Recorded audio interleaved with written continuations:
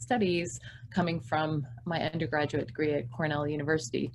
And so if anyone is interested in talking more, I'd be really interested in talking to you more about kind of synergies with my lab, and my information and office number is down below.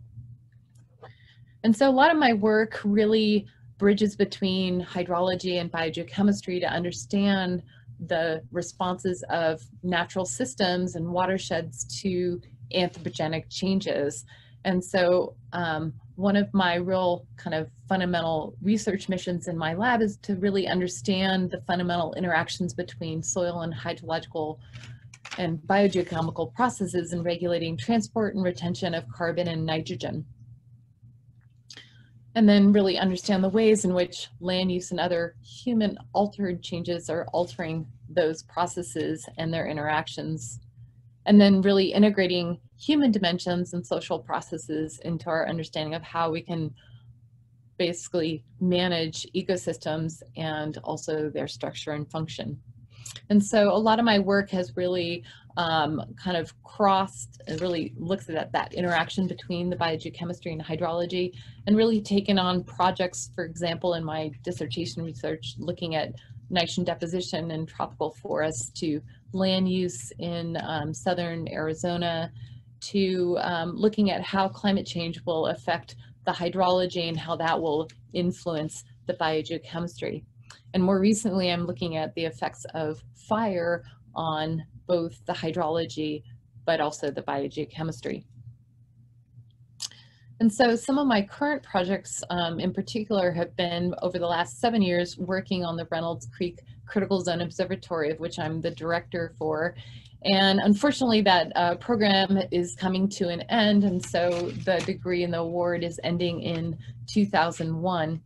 But this program has really sought to really explore the critical zone, and really describing that critical zone as the top of the canopy to the bottom of the groundwater, and looking at how basically these different components, the biosphere, the hydrosphere, the lithosphere, and the atmosphere, really shape that real thin skin of the earth, that breathing skin of the earth.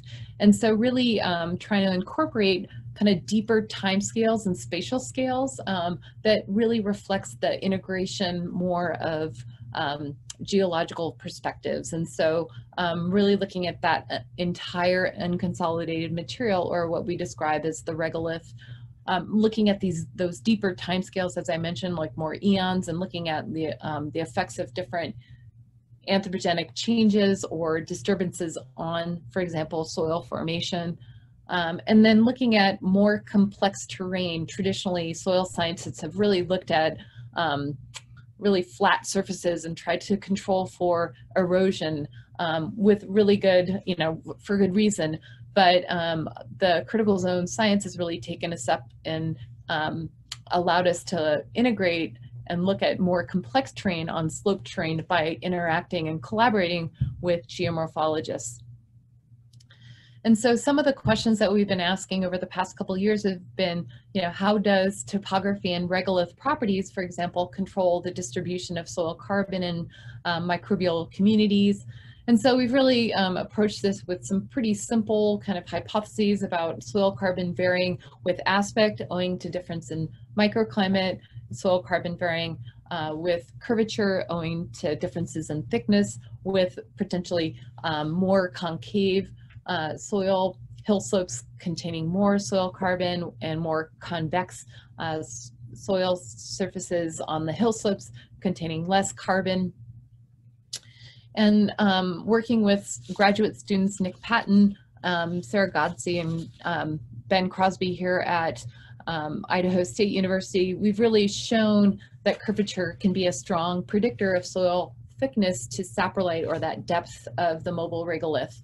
And this is, we've also shown this is a general relationship. And so if you would ask me 5 years ago if I could predict the soil thickness across a watershed, I would have said, no way, Jose.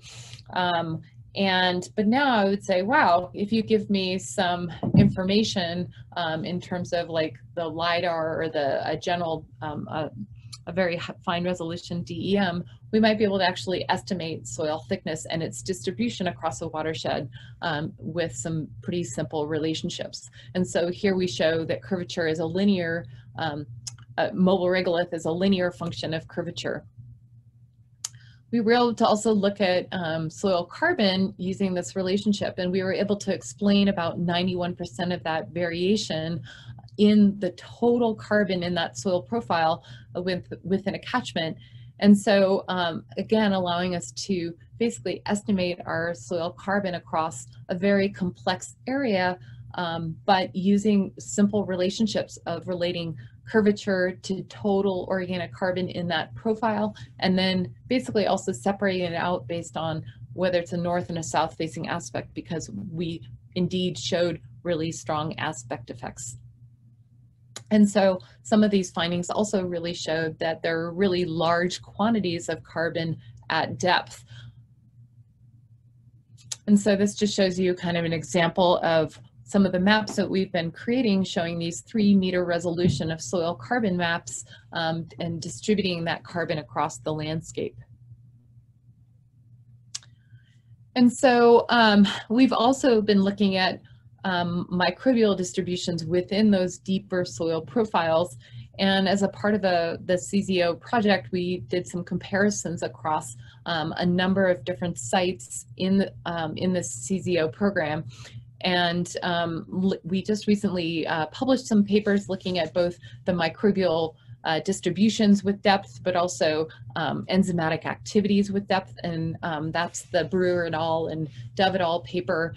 And basically showing real strong differences between the different sites, and in some cases showing really relatively uniform distribution of diversity of microbial communities with depth. So for example, if you look to the right, showing that Reynolds and also the Southern Sierras have instances, and also the Jemez River Basin, examples where we have relatively uniform distributions of microbes.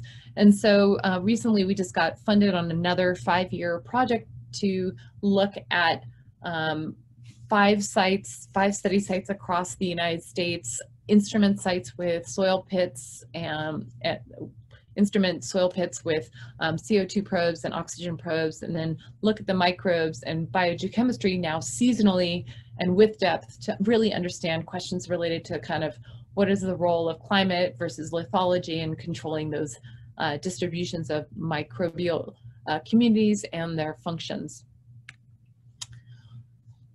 And I didn't start my timer, so I'm going to just keep on going until I get turned off. And so other questions that we've been asking in my lab is how does climate and disturbance control lateral export of carbon and nutrient fluxes? How does climate and lithology control stream intermittency and chemistry? And then how does fire influence these processes? And then finally, as I mentioned, we're really looking at from the top of the canopy to the bottom of the groundwater, what is the residence time and controls on storage of carbon and water in that groundwater. And so we've just recently completed and submitted a paper. Kayla Glossner was a graduate student in biology, and we submitted a manuscript basically hindcasting, looking at sediment, suspended sediment yields over 25 years from the Reynolds Creek Critical Zone Observatory shown on the top panel from 5 watersheds. And then we also were able to hindcast basically particulate organic carbon yields over those 25 years, basically deriving functional relationships between suspended sediment and particulate organic carbon. And so this is a really unique data set that we've been able to compile. And really also along the way, we had a fire in the Reynolds Creek. So we were able to look at the role of fire, for example, influencing these particulate organic carbon export and also sediment export. And really showing that that fire increased sediment and carbon transport by 1 to 2 orders of magnitude. We've been also looking at some issues in the Reynolds Creek related to stream intermittency and its effects on spatial complexity and stream chemistry. And I'm not going to give away the storyline. I'll just say that Ruth McNeil here in biology is going to be defending her thesis on November 5th at noon, and I really hope for folks to attend that defense and support her and see her results. And so I'm just going to give that little plug for Ruth, and then just say that as Rebecca mentioned, we have this new project that's starting up. It's called the AIMS project, and it's across a number of different institutions and Gibson Jack, and then some stream in Reynolds Creek. And so that project will kind of continue some of this work that we've already started at Reynolds Creek and really look at those linkages between stream intermittency, biogeochemistry, and microbiomes. So with that, I'll just take questions.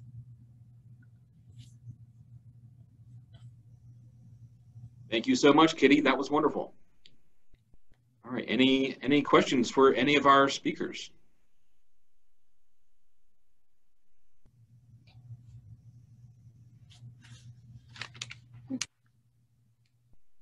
Okay. Well, with that, I want to